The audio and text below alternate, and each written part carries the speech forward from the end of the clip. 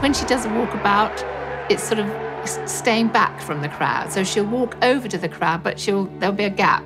She won't go right up to the barrier and reach in. She'll stand back and she'll extend her arm out and take some flowers, but you won't see her putting her arm in and touching people or giving a child a hug. It would be very, I'm here and you're there. With Diana, it was completely different. If there was a small child with some flowers, Diana would go down low to the child's level. You wouldn't see that with the other members of the royal family. It hadn't happened like this before. She was so tactile with them. She would go to a hospice and she'd sit on the edge of the bed and she'd talk to the lady or the man in the bed as though she'd known them all her life. Well, no one ever did that.